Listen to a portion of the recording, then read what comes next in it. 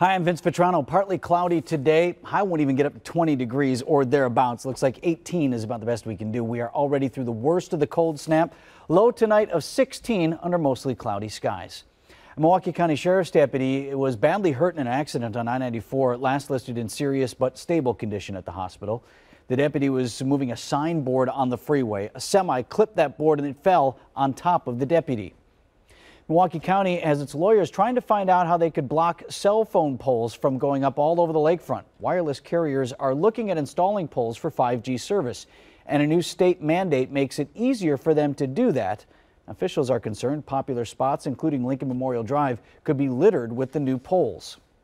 Right now, Wisconsin health officials say to throw out all romaine salad from Salinas Valley, California. Romaine lettuce from that region may be contaminated with E. coli. Products have been sold that were contaminated here in Wisconsin. The Bucks go for 16 wins in a row tonight at Fiserv Forum. The game against the New Orleans Pelicans starts at 8:30. A Bucks win would also put the team's record at 22-3, which would be the best start to a season in franchise history.